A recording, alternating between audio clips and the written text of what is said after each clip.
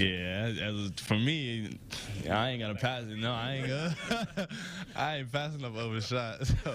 Lindell Wigginton all smiles today, and why not? The sophomore is this week's Big 12 Player of the Week after his 23-point performance Saturday in Iowa State's win over K-State. Wigginton has been coming off of the bench this season after his early season foot injury.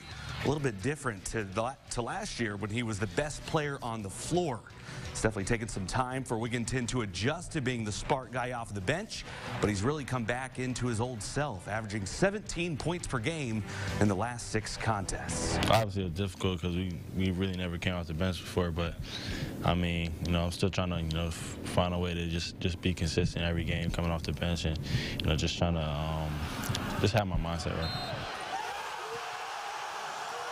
I knew I was going to get back there at some point. My shooting stroke didn't just leave me, so I knew I was going to get back there at some point. When he was coming back, he was trying to get it all at once and, get back to what he's been doing, his whole Iowa State career right away.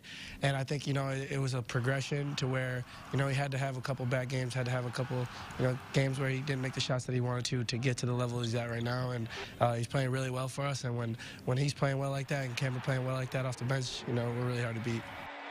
All right, so here is a look at the latest AP Top 25 poll. Iowa State climbing up 4 spots to 19 this week. Iowa staying idle at 21 after those back-to-back buzzer beaters.